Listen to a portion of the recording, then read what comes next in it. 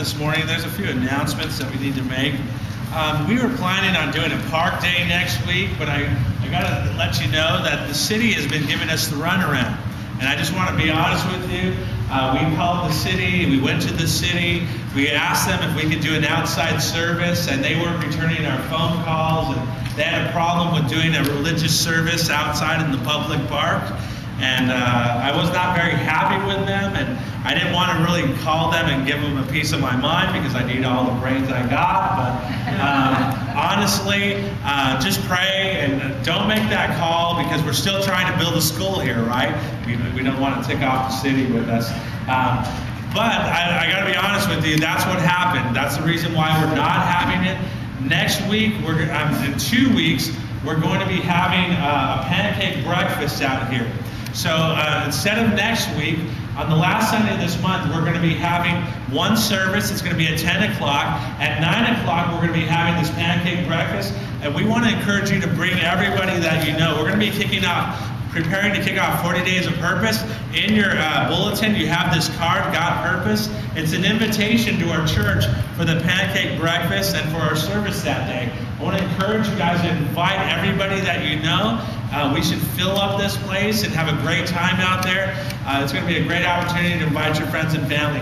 To do this, we're asking for your help in a certain area. We need people to help cook a little bit. We need some people to cook bacon and sausage. We're going to be providing the pancakes and all that stuff, but we need people who would be willing to cook that and then bring it to church that morning about 8:30.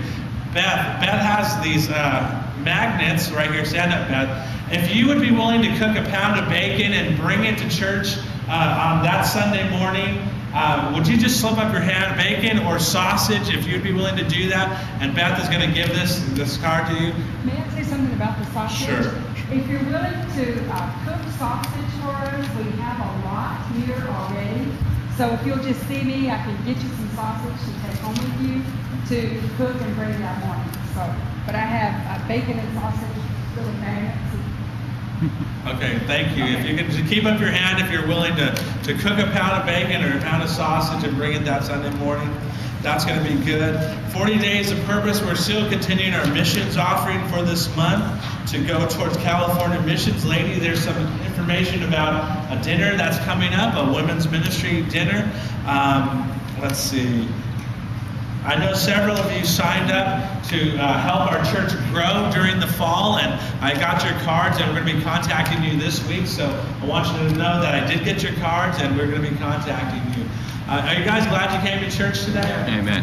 Normally, people don't talk about money in church because they think it's kind of a turn-off. Some pastors have been known to say from the pulpit, I don't want to talk about money because I don't want to turn anybody off. My stance on this area of money is this.